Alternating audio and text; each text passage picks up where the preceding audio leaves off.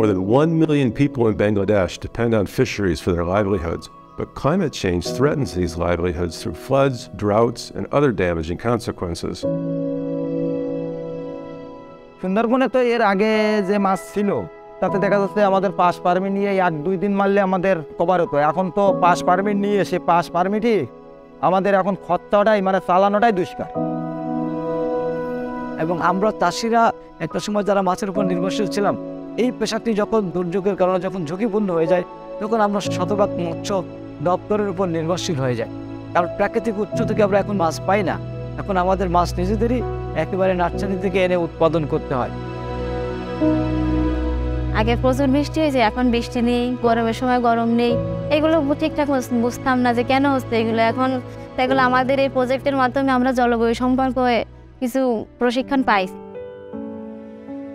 FAO is committed to building the resilience of fishers to deal with these challenges.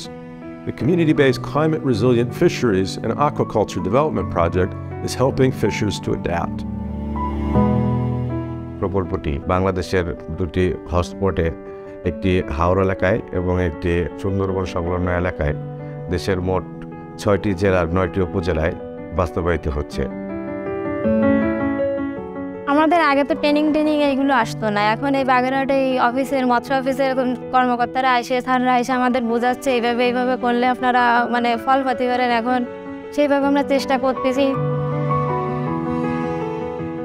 Office থেকে যেমন বলা হয়েছে যে আপনাদের দেখা যাচ্ছে যদি অতিরিক্ত পরিমাণ লবণ ঢুকে যায় গেরে, তখন আপনারা কি করবেন?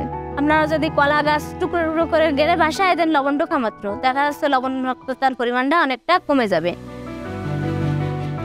আমরা এখানে হচ্ছে মিশ্র চাষ, যেটা ধান মাছ একসাথে পাড়ে সবজি। এখন এই জমিটায় একই সাথে সব কিছু করা হচ্ছে যে আমরা একই সময়ের ভিতরে ধানও পাচ্ছি, মাছও পাচ্ছি, আবার শাকসবজিও লাগাইতে পারতেছি, সব কিছু এক জমির ভিতরে পাচ্ছি, অল্প জায়গার ভিতরে আমরা অনেক কিছু করতে পারতেছি। প্রত্যেকটা সিবিও গ্রুপে আমরা 25 জন করে সদস্য নির্বাচিত করেছি এবং আমরা এখানে এবছর 5 ধরনের কার্যক্রম বাস্তবায়ন করছি।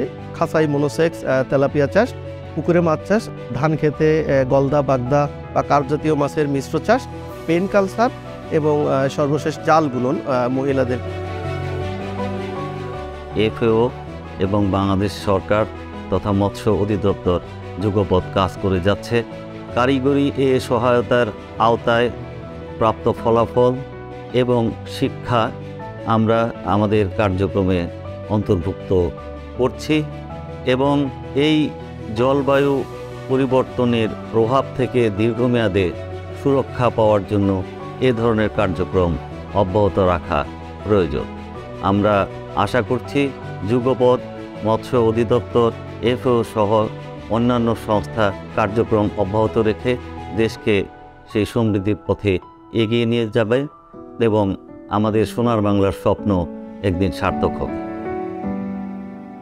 The work of FAO not only benefits many families and communities, but wider social and economic development in Bangladesh, as well as food and nutrition security.